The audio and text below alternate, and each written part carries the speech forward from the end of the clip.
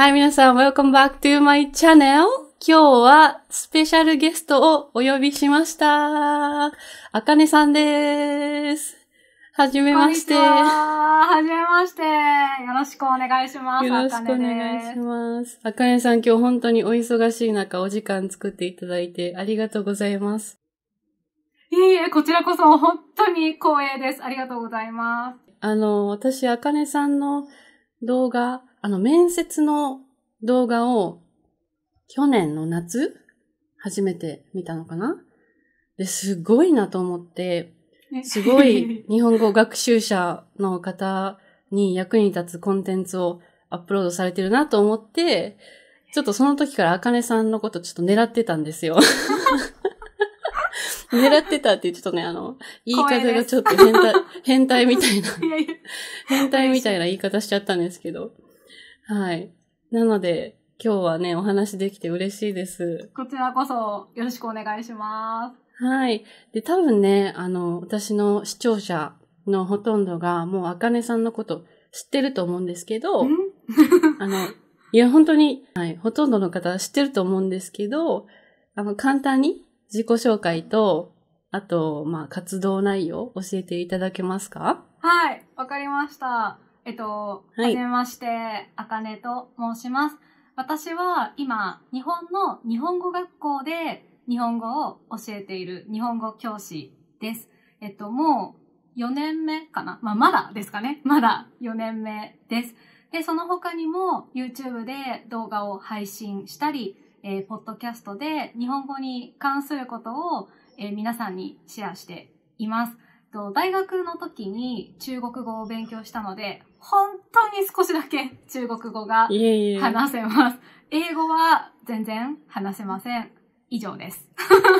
いやいや、ちょっとだけじゃなくて、この前スティーブさんとのインタビュー見たんですけど、ペラペラですよ、あれ。いやいや、もう、あれはなんか、だいたい、あの場だということが決まってるから、もう、だいたいは、何回も話したことがある内容だったので、はい、だいたいわかりましたけど、いやいや、まだまだです。私すごいなと思って見てましたけど。いや。はい。はい。で、今日は、あかねさんも、さっきも言ったように中国語を勉強されているし、私も、スペイン語と英語を勉強しているので、言語学習について、二人でおしゃべりしたいなと思ってます。はい。はい。で、私のフォロワーさんから、たくさん質問をもらったので、それに、答えていくような感じで、おしゃべりできたらいいなと思ってます。はい。よろしくお願いします。はい。よろしくお願いします。はい。じゃあね、一つ目は、効果的なリスニングの練習の仕方は何ですかっていう質問なんですけど、これよく質問されます、私。多いです。私もよく聞かれます。で、あかねさん、結構動画でリスニングの仕方とか、聞き取れなかった時は何が問題なのか分析しましょうっていう動画も前アップロードされてたと思うんですけど、はい、見ました。ありがとうございます。すごい。はい。何か効果的なリスニング練習の方法はありますか？私は、ちょっと時間がかかってしまうんですけど、よくおすすめしてるのは、やっぱりディクテーションですね。聞きながら書く。で、書くのが大変だったら、パソコンで打ってもいいと思うんですけど、やっぱり何が聞き取れなかったかっていうのを知るのが一番大事だと思うので、ディクテーションして、パソコンで打って、聞けなかったのが何かとか、間違ったのが何かっていうのをもう一回聞いて、耳と文字が一致するのが一番上達するんじゃないかなって思います。ミク先生はどう思いますか？私も、ただ聞き流すのは全然意味がないと思ってます。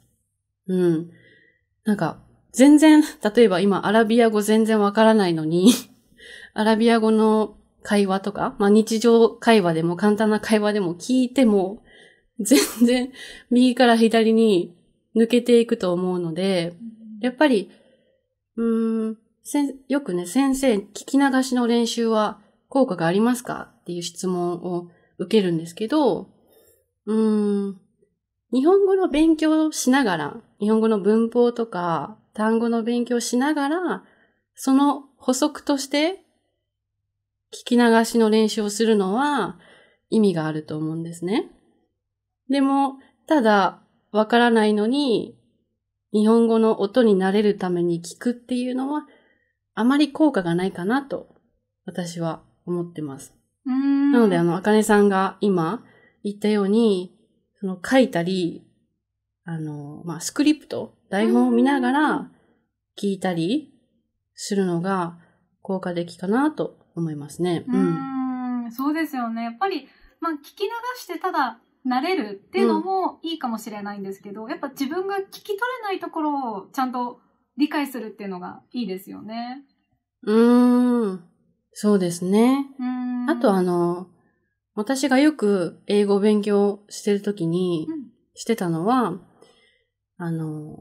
ドラマですね。ドラマとか、アニメとか、視覚も使う？見ながら、聞きながら勉強するのが一番いいかなと思いますね。本当そうですよね。特に自分が興味があれば、多分見たいっていう気持ちにもなるので、いい効果ですよね。で、なんかね、聞いてるだけだったら、単語とか文法を勉強できても、どこで使うのかよくわからないじゃないですか。でもドラマを見て、この場面でこういうことを言うんだなとか、こういうシチュエーションでこの言葉使うんだなっていうのが勉強できるので、私は、ただ聞き流すんじゃなくて、スクリプトとか字幕を見ながら聞くことと、あとは、映像を見ながらリスニングするのが一番いいかなと思いますけど、あと、あかねさんが言ったように書く。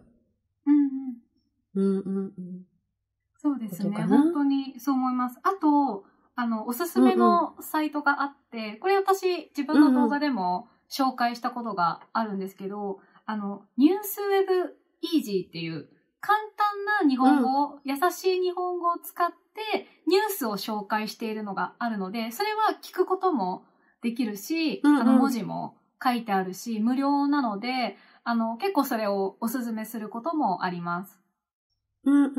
NHK の。確か NHK だったかな。確かそうです。はい。ちょっとリンクを貼っておきますね、後で。皆さん見れるように。おすすめです。はい。そうですね。あとはわからない単語を、ただ聞いて、この単語はこういう意味だって覚えても、絶対に使えるようにならないので、例えば、あかねさんが新しい単語を使ったとして、あかねさんの動画を見ていて、あかねさんが、新しい言葉を使ったと思ったら、それをちょっと止めて、どういう意味かなって調べて、書いて、覚えるっていうのがいいかな。ね。でも、忙しい人で、上級とか中級で、もうあまり時間がない人で、聞き流しの練習をしていますっていう人は、私は結構効果があるなと思いますね。確かに大体言ってることわかるので、そうですよね。ミク先生が言った通り、単語一つじゃなくて、もうそのフレーズ、文章で覚えるっていうのもいい効果ですよね。はい、だと思います。皆さんも他にもね、言語を勉強している人で、こんな方法があるよって、ね、何かアイディアがある人はコメント欄に書いてください。はい。はい、そんな感じです。はい。はい、そんな感じです。はい。で、次の質問がですね。はい。これは、時々、これも聞かれますね。友達同士で、です、ます、使いますか？難しい質問ですね。使うときありますね。何かをお願いするときとか、頼むときに、ちょっと、ごめん。わかる。すいません。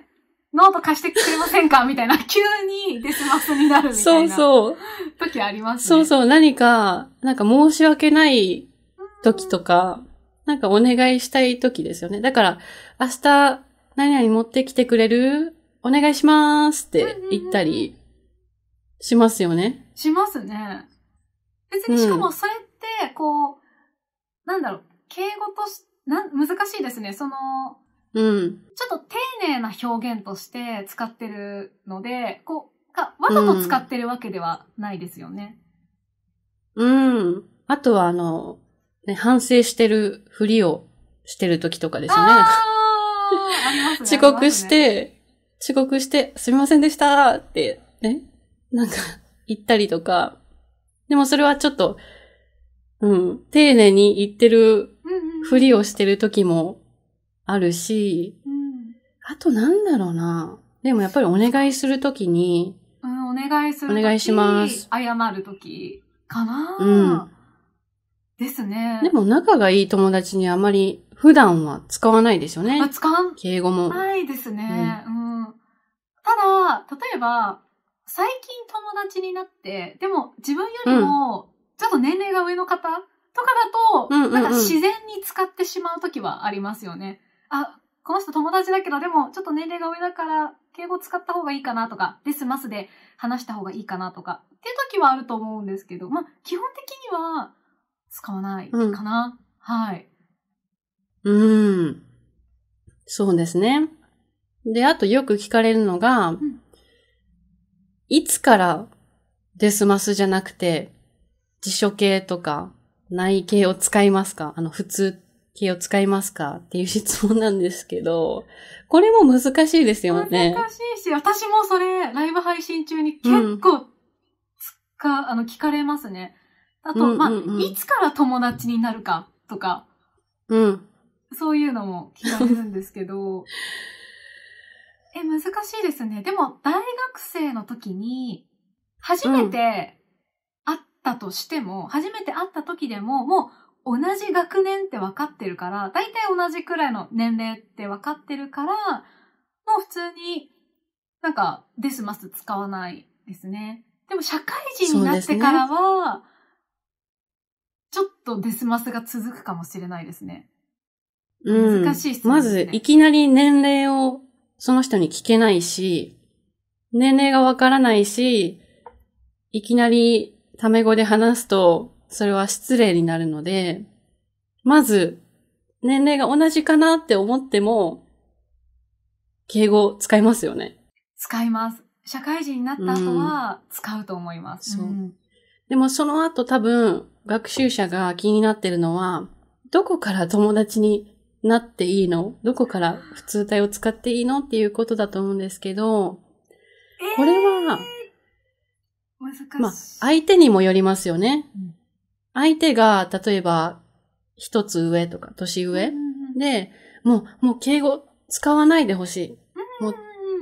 とか、友達だから、タメ語で話してって言われたら、話します、私は、タメ語で。同じですね。相手の態度をちょっと待つっていう感じですね。それまでは多分、デスマスで話すと思います。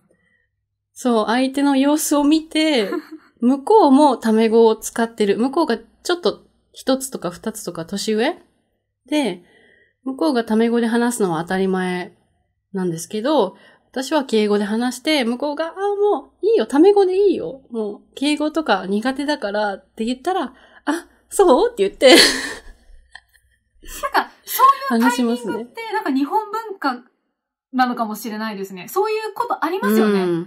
結構、タイミングが、向こうから、もう使わなくていいよとか、あとお互いにも敬語使うのやめないみたいな、そういうことを言う、なんか、時が来ますよね。でもそれは多分何回か遊んだ後とか、よくね、お互いのことを知ってからだと思います。だからいきなり、よろしくとか言わない方がいいですよね。だからいきなり。言わないですね。学生の時だけですよね、それは。そう。年齢が分かっていて、ね、もうタメ語で話しても大丈夫って分かってる時は、タメ語でよろしくって言ったりしますね。その通りだと思います。難しい質問ですね、これは。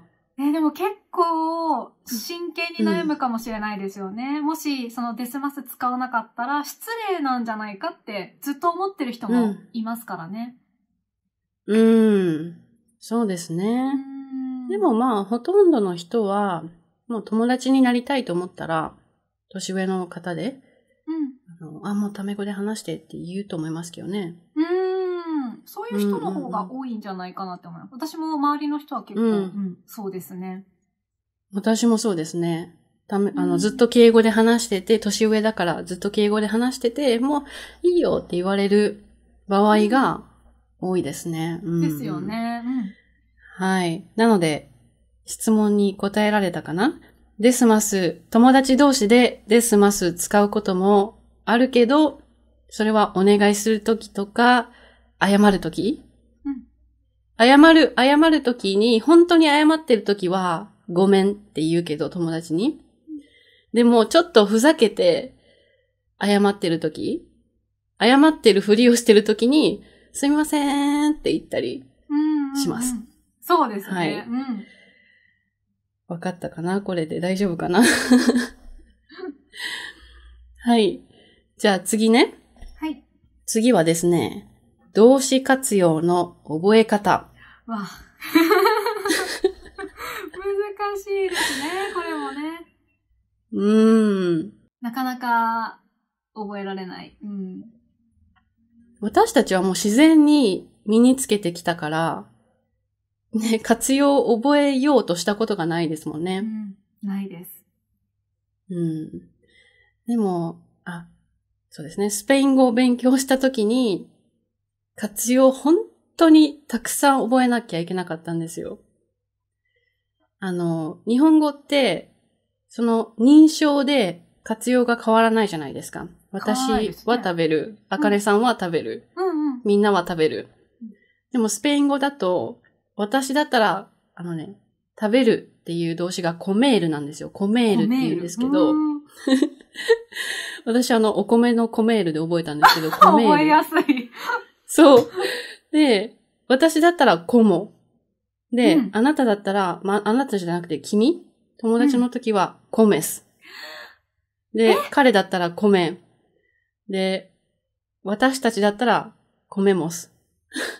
おっと君たちだったらコメイス。で、彼らだったらコメンで全部変わるんですよ。それ全部覚えないといけないんですか？そう。で、これは現在。で、過去も全部変わるんですよ。待って。覚えきれない。そう。主語によって変わるんですね。そう。主語によって変わります。あと、現在、過去によっても変わるんですね。じゃあ日本語マシじゃないですか？日本語、スペイン語より日本語の方が簡単だと思いますけど、確かに英語の母語話者にとっては難しいかもしれないですね。そうですね。あと、中国語の母語話者も、中国語は動詞が活用しないので、結構難しいと思います。ねえ。もうこれは、皆さんすみません。覚えるしかないです。ですね。でもルールを覚えたら、それで終わりじゃなくて、やっぱ自分で使ってみたりとかしないと覚えられないですよね。実際に。そうなんですよね。例えば、今日は本を読む、辞書形で覚えて、じゃあそれ手形にしてみよう。じゃあ読んでとか、自分で頭の中で変換できるように訓練しないと多分覚えられないと思います。そうですね。で、最初にルールをしっかり覚える。その基礎がなかったら、中級とか上級になった時に、まだ活用ができてなかったら、ちょっと不自然な日本語になってしまうので、ルールをまずしっかり覚えて、で、今、あかねさんが言ったように、何回も繰り返して、もう自然に出てくるようになるまで練習する。だから、飲む、飲んで、ですぐに出てくる。そうじゃないと多分、飲む、飲んでって言ったら、結構時間かかっちゃうので。そうなんですよね。結構ルールを覚えて、もう満足っていう人がたまにいるので、じゃあ、それ使って文章を自分で書いてみたり、言ってみたりすると、まだ私、手形が覚えられていないとか、そういうのが分かってくると思います。はい。そうですね。あと文型を一緒に覚えるのはいいと思います。例えば、手形勉強したら、手ください。言えるようになるし。そうですね。手もいいですかって勉強したら、一つのフレーズ、例えば食べてもいいですかだけ覚えるんじゃなくて、じゃあ次は飲んでもいいですか言ってもいいですか使ってもいいですかっていうふうにたくさん動詞を活用して、文型として覚えるのが一番早いと思います。そうですね。それいい方法ですよね。そうですね。あとはたくさん練習してください。本当に練習するのみですね。もうだって、例えば ABCD とかもう何回も聞いてるから、歌も何回も聞いてる。手形の歌とかありますけど、ね、歌で覚えるのもありですよね。で、何回も聞いてるからもう自然に出てくるじゃないですか。ABCDEFG って言えるじゃないですか、日本人でも。そうですよね。あいうえおかきくけこさしすせそうとかもう何回も聞いてるから、もう出てくるんですよね、勝手に。その状態まで、その状態になるまで練習したら、ペラペラになれると思います。はい。あと、頑張ってね。はい。あと、前、私コラボしたスティーブさんっていう方も言ってたんですけど、例えば動詞の活用を覚えるときに、なんでこうなのっていう風に深く追求しない。例えば、なんで、飲むは飲んでなのとか、もう、それって、ABCDE を覚えるとき、なんで A の次は B なのって言ってるのと多分同じじゃないですか。でも時々いるんですよね。なんで、行くは行った、たなのとか、そうじゃなくて、もうそれはルールだから、もうそれは本当に覚えるしかない。から、なんでって、その活用に対しては、あんまり深く考えない方がいいかなって思います。似てる言語だと、例えば、スペイン語の母語話者が英語を勉強するときは、大体翻訳できるんですよ。ルーツが一緒だから。でも、日本語と英語とか、中国語はね、漢字がちょっと似てると思うんですけど、全然違う言語を勉強するときは、もう自分の言語のルール忘れた方が早いと思います。本当にその通りですね。気持ちはわかりますよね。なんでこうなんだろうって不思議に思ったり、その不思議に思う気持ちはとても大切だと思うんですけど、そこにばかり時間を使うと、ちょっとね、覚えにくいですよね。はい。まさにそうです。